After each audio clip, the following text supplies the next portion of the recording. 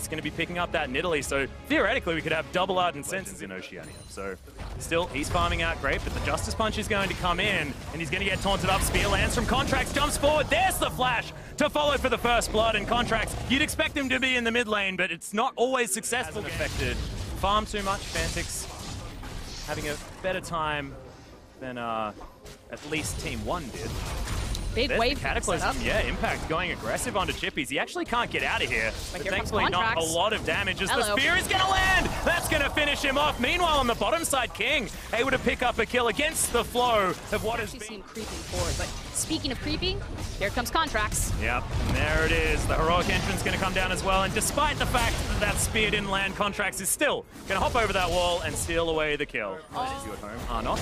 Spear is going to land onto Chippies, and this most certainly is a problem, as the heroic entrance is going to come down, and Jensen is finally going to pick up a kill for the Cloud9 squad. They're put in this position where we either try to jump on the 4 members that are out of position, like Sneaky. Oh god, Destiny.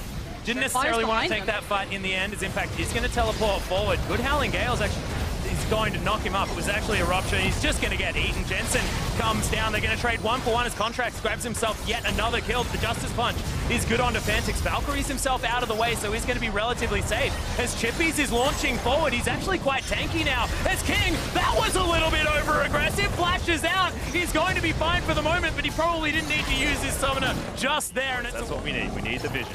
We're 8,000 gold behind, though, so we're not going to use that vision to be aggressive, as Shernfire is going to do exactly that. Contract's going down very, very low, as there's the heroic entrance, and Impact, massive Cataclysm damage. Shern's going to die as well. Destiny, I believe, died incidentally as they were trying to kill everyone else, and this should definitely spell Baron. Shern dead, no smite. And C9 just looking to put the final nail in the coffin of what has been a very difficult game for the Direwolves. At Cloud9, they took their breath. They said, just run it back. We don't have the teleport, so this time Impact will play with us. They find going Miracle Mode. We know Impact can be a world champion. They just need to return to that form.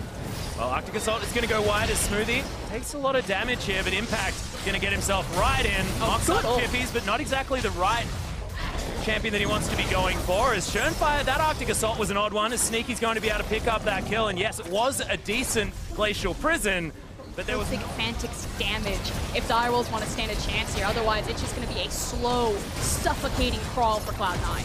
Yeah, and King, he's just taking so much damage. Phenomenal taunt comes down for Jensen, who's really playing this Galio like a man who's been playing it all split, and he certainly hasn't. Contract's going to finish off Shernfire.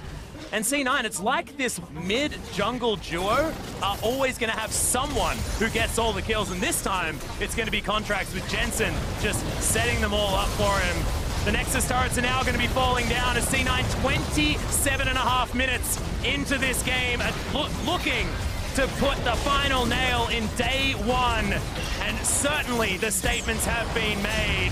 Direwolves, they were talking the talk, but the walk was more like a limp today. We'll see whether day 2 is going to be better or whether they're game to finish out the night.